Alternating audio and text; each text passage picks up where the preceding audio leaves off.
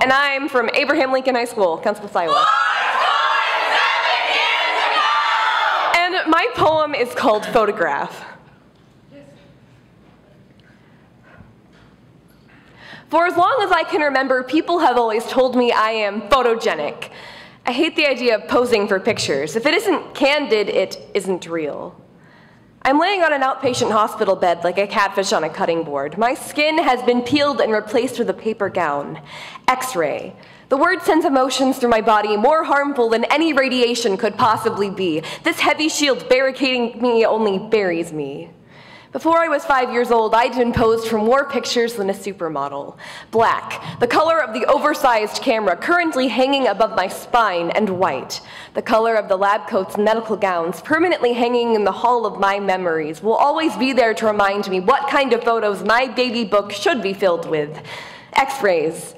And the paintings the doctors so beautifully described to me, molding my sick body into something beautiful. Like the one of the tree, with plastic bags tied on for leaves, just a little too tight so the air can't quite get through. But this time, there are no paintings. This time, I am not 4 years old. I am not struggling to decipher the diagnoses the doctors determine, pneumonia followed by asthma. This time, it is a simple situation my high school self can sensibly accept. Scoliosis. This time, my life is not on the line. I attempt to scream to myself as my mind drifts further away from the cold metal bed. This phobia is ferociously fighting, but this catfish can't flee.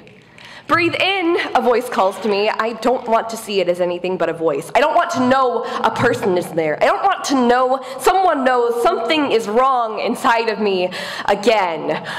I breathe in. Out. I let my diaphragm contract and push the air out of my no longer tight plastic bags. It's just a photo, I say to myself. It's just a fear. Click.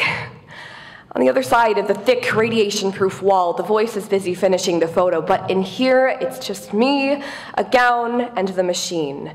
The machine. The machine that took the pictures of my tiny toddler chest, and just now, the real, candid photos of my curved spine. The machine that saved my life. People hate what they resent what they are accustomed to because they fear it. It's what's taught in every movie, in every children's novel, in every photo.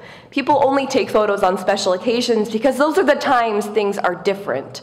I am just a living special occasion with a curved back and a phobia. Before I leave, or on my way out the door, I stop and take a good long look back at the camera, the thing I'm accustomed to. And I'm sure to show off the two final things the camera has yet to see of me, my smile and my middle finger.